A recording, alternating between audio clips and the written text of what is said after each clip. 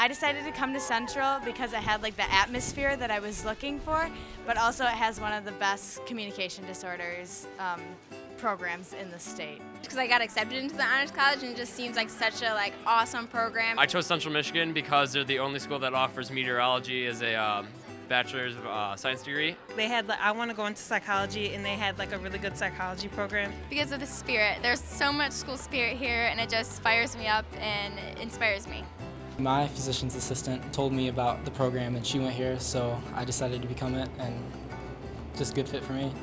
We came down for band day and I just fell in love with the marching band, so I said, you know what, I'm going here, I'm going on the marching band. And I think it really feels like a family, so I chose to come here just because of, that aspect. When I came here, I found the residential college and I got into it, so the residential college will really help me be able to pursue biochemistry, but also be around a lot of people that want a major kind of like me and can help me through it. Well, I recently received the Centralis scholarship, so I thought that it would just provide me with a lot of opportunities for the next 4 years of my life.